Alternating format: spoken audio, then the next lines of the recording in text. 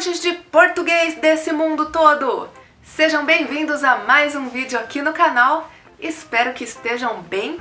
Se você é novo aqui, eu sou a Thay e eu ensino português para estrangeiros de um jeitinho brasileiro. São vídeos de curiosidades, dicas, vlogs, humor, de vez em quando uma gramática de leve. Todos os vídeos são pensados e criados para você praticar a sua escuta de português brasileiro, escutando uma nativa falando português da vida real. E o vídeo de hoje é um desses raros momentos de gramática, porque hoje eu vou te dar uma dica para te ajudar a construir frases em português. Aliás, é uma dica que serve para qualquer idioma. E eu falei gramática, mas nem é gramática. Passa longe de gramática. Abomina a gramática. Se você tá aqui comigo, é porque você já estudou português em algum momento da vida, talvez já até morou ou visitou algum outro país de língua portuguesa, ou é enxerido e tá aqui cuidando da vida dos outros. Brincadeira. I can see you.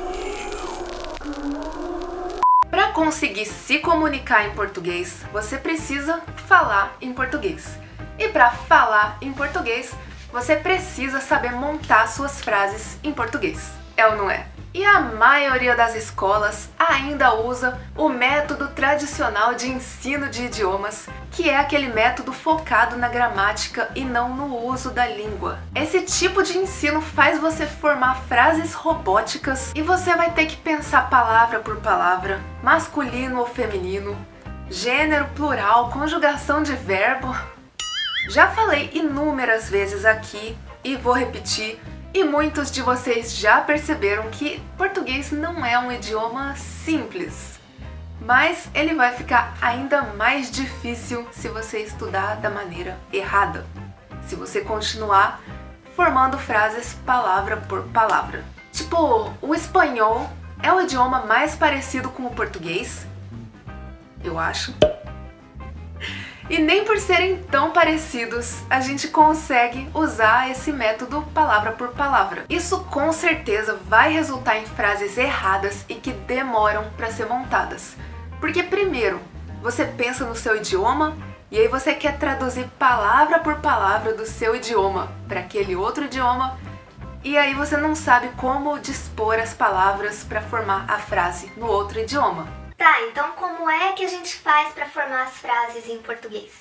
Ou em outro idioma? A dica é simples. A gente precisa focar na estrutura das frases e não nas palavras que formam as frases. Até porque o português tem cerca de 800 mil palavras.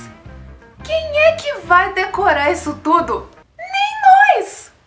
Olha que legal essas curiosidades que eu encontrei. Parece que o idioma que tem o menor número de palavras do mundo se chama Toquipona e essas duas palavras significam língua simples.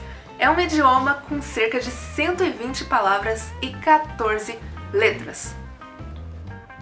O segundo idioma com menos palavras é o Taki-Taki, também chamado de Sranan, com 340 palavras. Taki-Taki é um idioma falado por 120 mil pessoas no Suriname, que é um país aqui da América do Sul, país esse que não fala espanhol. E aí eu encontrei uma lista de idiomas com a média de palavras que cada um desses idiomas tem nos seus respectivos dicionários. Claro que não é necessariamente o número de palavras que os nativos dos idiomas usam. Não chega nem perto disso. Bom, o primeiro da lista é o coreano, que tem cerca de 1.100.370 palavras. E aí vem o português. Com 810 mil palavras. Finlandês, 800 mil palavras. Curdo, 744 mil palavras. Sueco, 600 mil. Islandês, 560 mil. E em sétimo lugar, a gente tem o inglês com 520 mil palavras. Não sei se você já ouviu falar do princípio de Pareto ou regra 80-20. É uma tendência que prevê que 80% dos efeitos surgem a partir de 20% das causas. E com base nesse princípio, já chegaram nesses números de que a gente precisa conhecer mais ou menos 5 a 7% das palavras do vocabulário de um idioma para conseguir entender 90 a 95% daquele idioma falado. 5 a 7 é fácil, é. E aí eu encontrei também que de 3.000 a 4.000 palavras é o suficiente para ler revistas e jornais e ser capaz de manter conversas fluentes e discutir assuntos mais complexos. E que 8.000 palavras é mais do que qualquer pessoa precisa saber. E a última curiosidade, a palavra mais falada do mundo é ok. Ok, quadro de curiosidades acabou. Bora voltar para o nosso assunto, como construir frases em português. Então, como eu disse lá atrás, a primeira coisa é entender a estrutura das frases em português. E para isso a gente precisa ouvir. Ouvir é a melhor maneira de conhecer as estruturas e os padrões de frases que os brasileiros usam. Um exemplo besta. Eu estudei idiomas, eu trabalho com isso, eu falo sobre isso todos os dias. Se um dia alguém pedir para eu montar um curso de como vender roupas na internet, eu vou ter que estudar sobre como vender roupas, como vender online e sobre as roupas em si para defender o meu produto, né? Vou precisar estudar sobre as técnicas de venda de roupas. Vou precisar conhecer o linguajar dessa área. Eu não posso simplesmente falar o que eu acho que é. Vai lá, se você pensar no seu idioma, você vai entender que você não consegue falar frases de medicina se você é geógrafo. E você também não vai conseguir falar frases de geografia se você é médico. É a mesma coisa com o português ou qualquer outro idioma que você está aprendendo. Tá, e como é que é isso na prática? Ok, vou dar um exemplo aqui depois de tanto blá blá blá. Mas olha só que interessante. Um dia você ouviu alguém falar: eu quero tomar um sorvete mais tarde. E aí você vai repetir essa frase adaptando ela para sua realidade. Vamos supor que você quer comer pizza.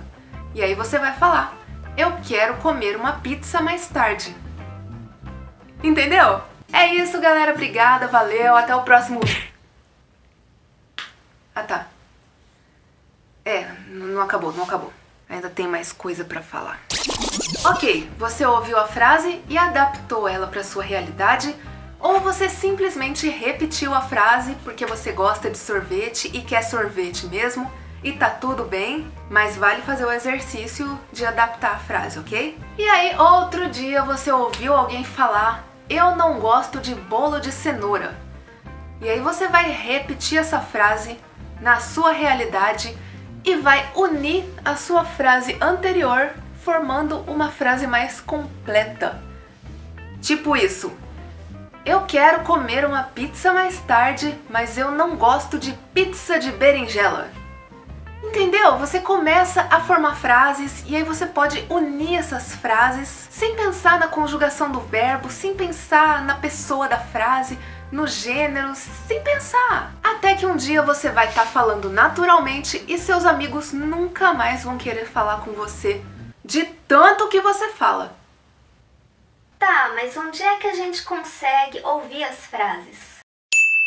Eu não ensino português aqui no canal.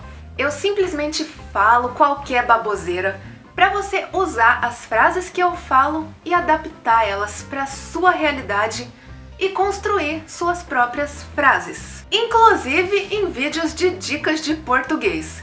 Já falei muita frase interessante só no vídeo de hoje. Os vídeos de humor também são sensacionais para isso.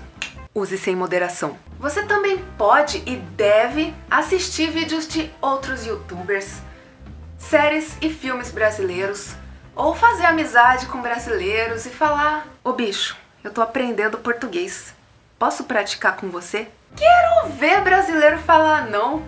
Já falei e repito, brasileiros adoram ajudar gringos a aprender português. Internet e redes sociais só crescendo nessa vida. Não tem mais desculpa não, meu irmão.